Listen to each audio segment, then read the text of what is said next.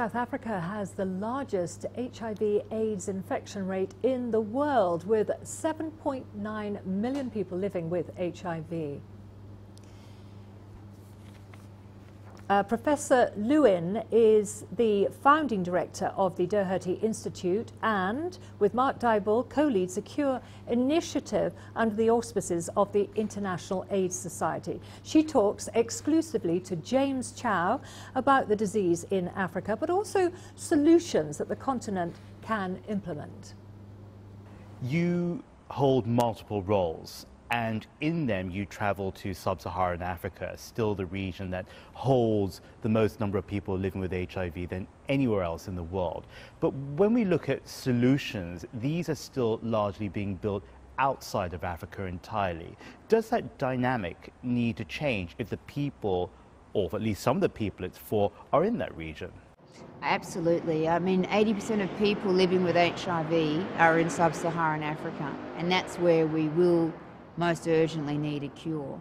So to involve people living with HIV and scientists in Africa in both research and clinical trials, allowing their communities to understand what we're doing is absolutely critical. So some of my work has been around training and mentoring researchers from countries across Africa who are starting to do cure research, and more recently we've been doing a lot of work with community advocates as well, because what we've learned from HIV is if we've got a strong voice from the community can make a big difference to how quickly research can be accelerated. You are a clinician, scientist, activist. I'm just wondering, with Chinese and African political leaders gathering for FOCAC, are they aware of the cutting edge, on the cusp work that people like you do, and how could they best support, push that even further?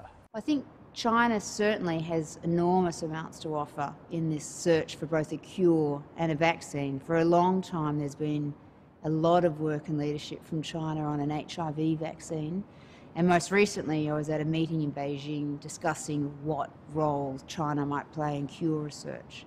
So if we could bridge that link between China and Africa on doing more work in these two fundamental areas, a vaccine for HIV and a cure, could be a very powerful relationship. Hard to believe, but it's exactly 100 years this year since the outbreak of the Spanish influenza, and yet in this year infectious diseases are still at the core of many of the world's human emergencies. The frequency of that, is that making us emotionally immune to them?